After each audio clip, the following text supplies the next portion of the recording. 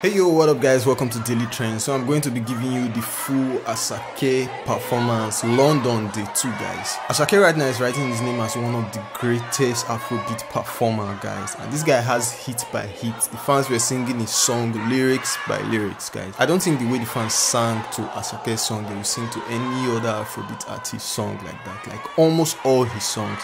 Anyway, tell me what you think about it and watch.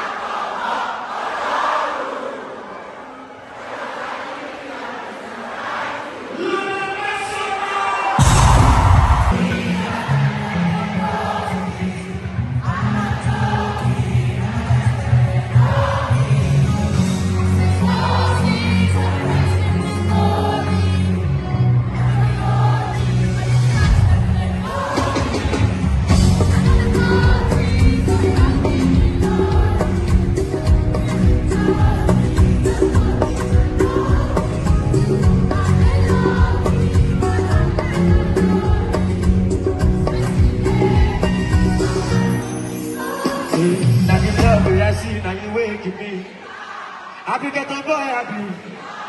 Care nobody only. And I thank the Lord again. Who's able to the neighbor? Charles out the minute shita. But young and going to the tumba.